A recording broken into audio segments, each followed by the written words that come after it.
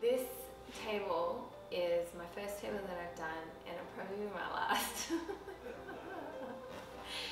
This is a table of a friend. I saw it in their kitchen and I said to her, can I take your table and make it over for you? And she was like, sure. I was like, great, cool.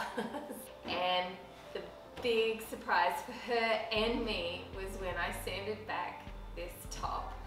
The wood on this top, okay, if you've been following me for any amount of time and you've seen some of it's not all of my videos, but it's most of them.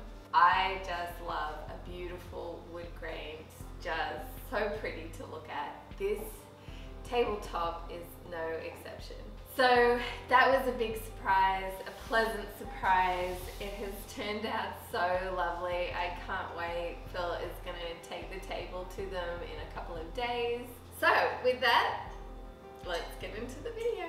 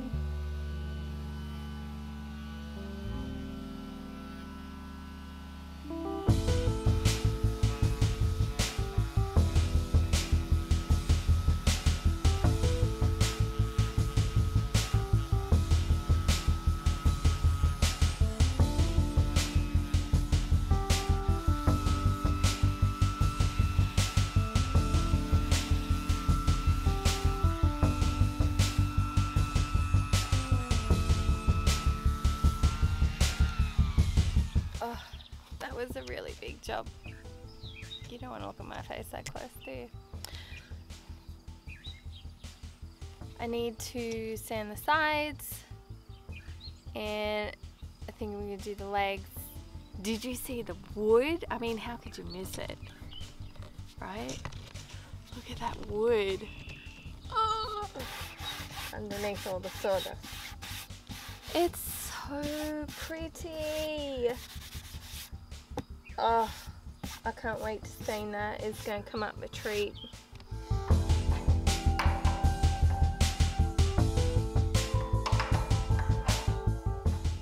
I've turned the table upside down and I'm going to be painting in Dixie Belle driftwood, which I think the driftwood is going to go really well with the stain because the stain is weathered oak and it has grey undertones.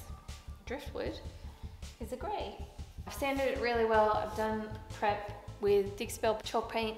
You can just clean your surface, which I already did, and then it has to be dry, and then a damp brush. Forgot that bit. Yeah. I'll be back. Now I'm ready. So with a damp brush, I'm gonna go in and start painting. And I'm starting with it upside down just because it's going to be a lot easier to paint the legs that way.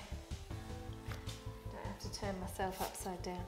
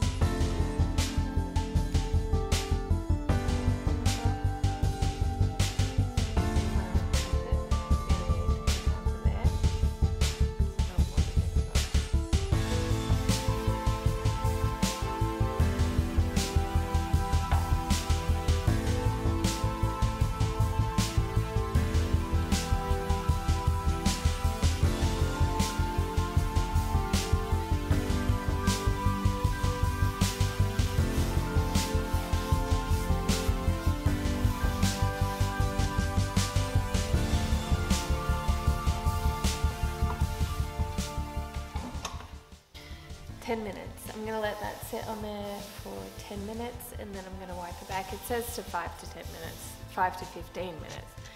So I'm going to let that set a bit and then wipe it back. Really happy with the color, it's looking so beautiful. I'm going to give the legs a second coat and I started on the chairs. I will show you where I'm up to. You see the blue, you see that? I'm the worst, you guys. I did not take a before photo. So, but that's the chair. This paint, this blue paint is in pretty good condition. It's not peeling or chipping, so I'm just gonna give the other 3 chairs a really good wash first, scuff sand, but I am going to get this back to that so I can stain the seats, and I'll sand 4 inches on the bottom of all the legs just for a little something different. And as you'll notice, over time, these backs have fallen out, so the other 3 chairs don't have a back. So I'm going to take that out so they're all matching. And then the other 2 chairs, these tops actually came unglued, snapped off. And so I'm going to show you how I repair that.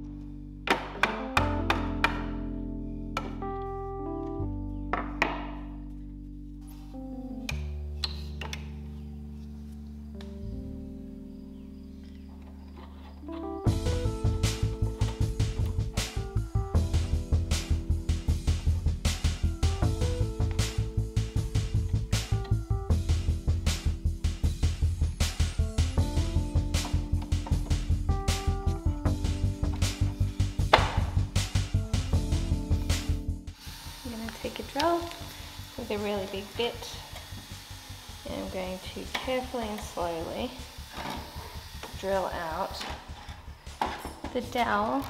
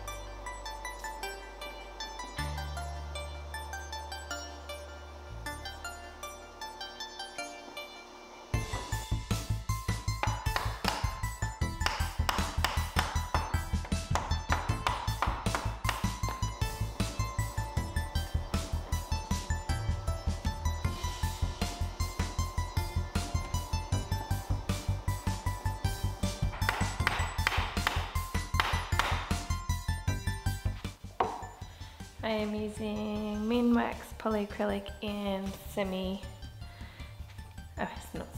clear satin. And I'm using my zebra brush in my 2-inch angled.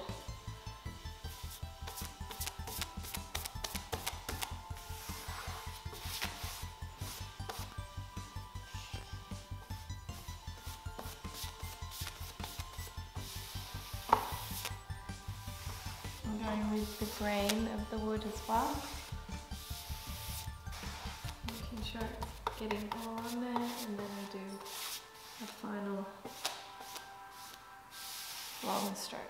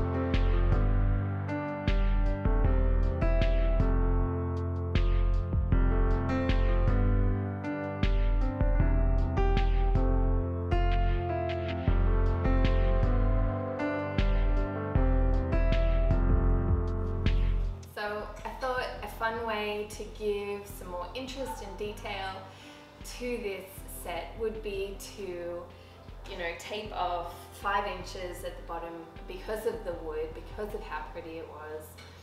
I thought it would give it some interest and make it just a little more fun, just something a little different. And I didn't want to do the table the same, be all matchy-matchy. I'm not matchy-matchy, so I like it that the table legs are solid, but then you get this little bit of interest with the legs of the chairs. Let me know what you think. I absolutely love chatting with you guys in the comments. Anything I use in all of my videos is always listed in my description. I don't have affiliate links yet. We are working on that, but they're just links to products that I use in the stores that I bought it from, just to be helpful. Sometimes people want to know and where to get it from. You can find all of that below. So if you haven't already, feel free to subscribe and give this video a thumbs up.